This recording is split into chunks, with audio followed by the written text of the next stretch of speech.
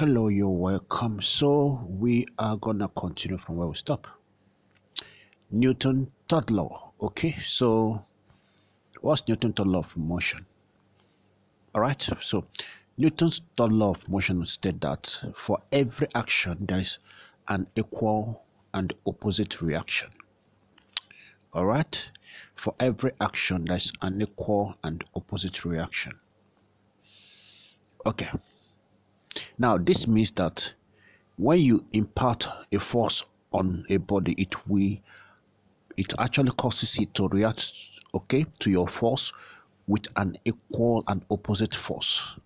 So for example, if I should have a surface, okay, let's say this is a surface. Now if I should actually place a weight on this surface, the weight of this object, okay, that I've placed on this surface will actually impart on the surface a force, because of course you know weight is a force. Okay, so now, and every weight always acts downward. Weight acts downward. So for this surface to be able to withstand the weight of this object, all right, the surface have to react, okay, with an opposite force. So in the case where you have this weight acting downward, let's say the weight, let me use W to represent the weight. Okay, according to Newton, because of this force acting downward, then the surface will have to react with an opposite force, okay, equal and opposite force upward. So the one downward is what is called action. All right, the weight is the action, while the reaction that the surface gives, okay, or the force, opposite force that the surface gives to withstand the weight of this object is what is known as reaction. So invariably now we can simply say that according to Newton, all right, action is equal and opposite to reaction. So that means action is minus reaction. So please take note of that. For every action, there's equal and opposite reaction. Okay, so let's proceed. Now, this Newton's law, okay, Newton's third law is a law that actually describes the law of conservation. Okay, law of conservation of linear momentum. So it is from Newton's third law that we actually get to learn the law of conservation of linear momentum. So what does the law state? The law of conservation of linear momentum. Okay, now according to the law of conservation of linear momentum, it states that the total momentum before and after collision is always constant. The total momentum before and after collision is always constant. So if an object collides with another object, the total momentum that you will evaluate before the collision, okay, and the one that you are going to evaluate after the collision have actually taken place is always constant. So for me to actually simplify that, simply means that momentum, okay, for the law of conservation, for momentum to be conserved according to the law of conservation of momentum, okay, momentum before collision should always be equal to the momentum after the collision. Momentum before the collision is always equal to momentum after the collision. So it simply means that if you have two objects, okay, let me just use a ball, a simple ball, okay, this will have a ball like a snooker game, another ball, okay. Now this ball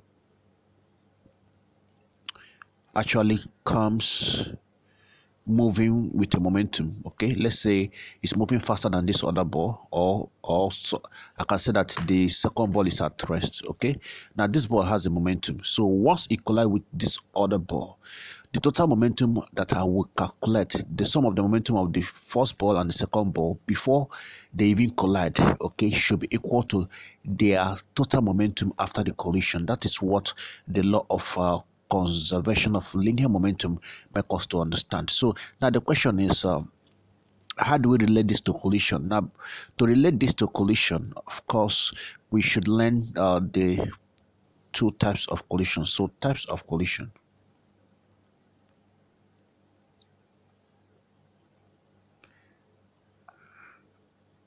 Okay, now collision is of two types. Okay, we have inelastic collision, and of course we will also study elastic collision. Now these two type of collision actually obeys the law of conservation of linear momentum, right? Whether the collision is inelastic or the collision is elastic. So of course we are going to start with inelastic collision.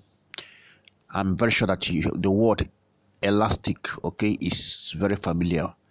When something is elastic, simply means that when it is being stretched or when it is being displaced, it will still return back from the original position. Okay, so inelastic collision, that's what you're going to be looking at now.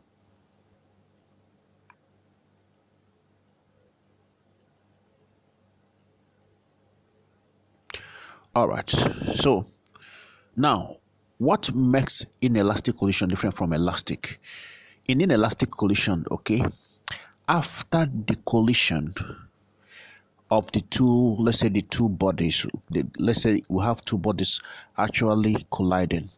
After their collision, two of them will move in the same direction with a common velocity.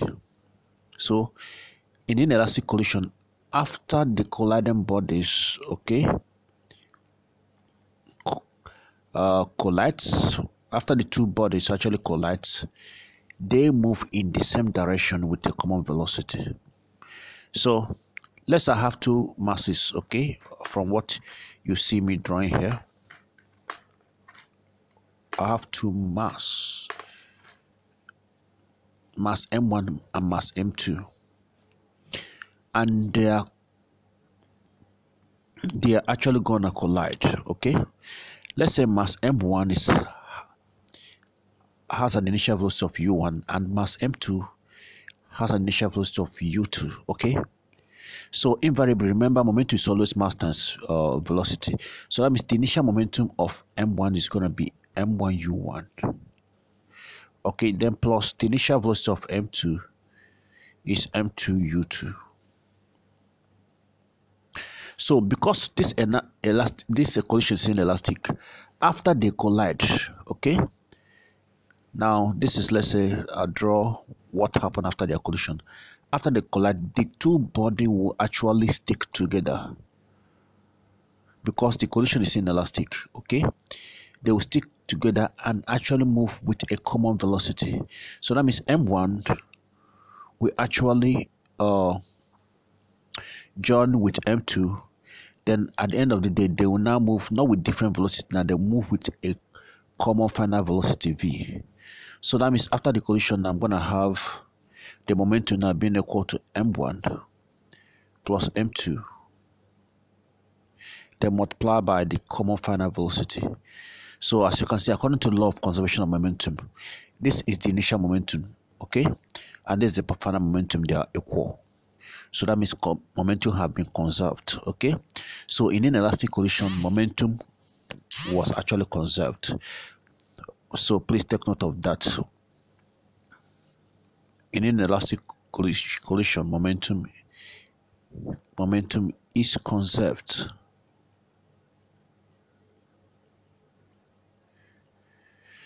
But kinetic energy is not conserved.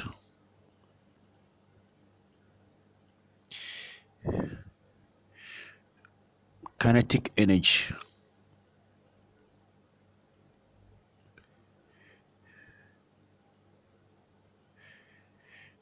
is not conserved.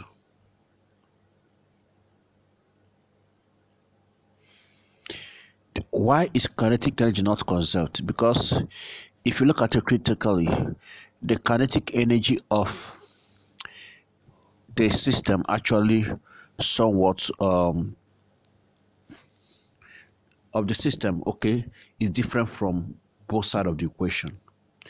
The kinetic energy before the collision is not equal to the kinetic energy after the collision, but the momentum before the collision is equal to the momentum after the collision. Okay, so please take note of that. Now let's look at some typical example, some question that is based on inelastic collision. All right, I'm gonna get some example. So I have a question here. I'll come maximize this. Okay, so it goes this way. A body of mass 12 kg traveling at 4 meters per second. So this body, let me call it M1, the first body here is 12 kg. So that means, and that body travels with initial velocity of 4 meters per second.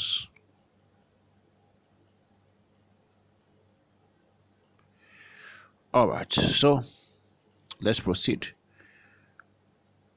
4 meters per second. Collide with a second body of mass 18 kg at rest.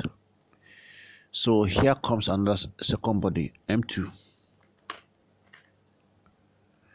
And the mass of that second body is 18 kg. And we are told that 18 kg is at rest.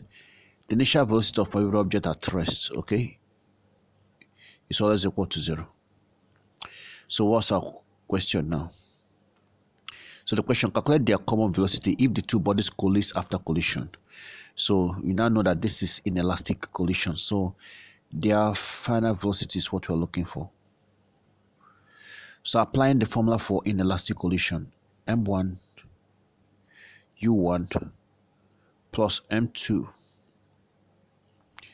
U2 is equal to bracket open M1 plus M2 then multiply by velocity. M1 is 12, U1 is 4,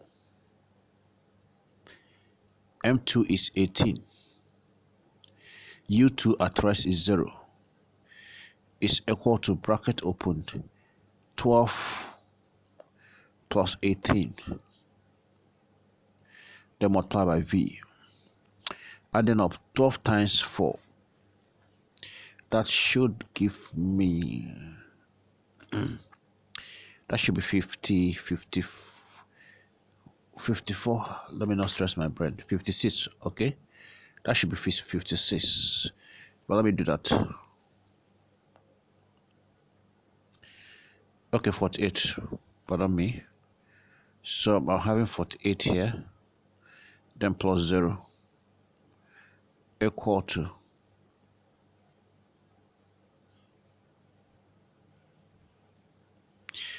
this is 30 V. So that means V now is going to be equal to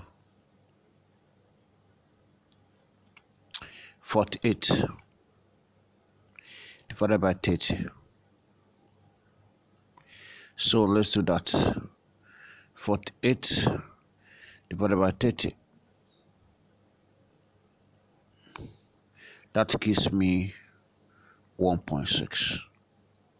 All right, and that should be in meter per seconds.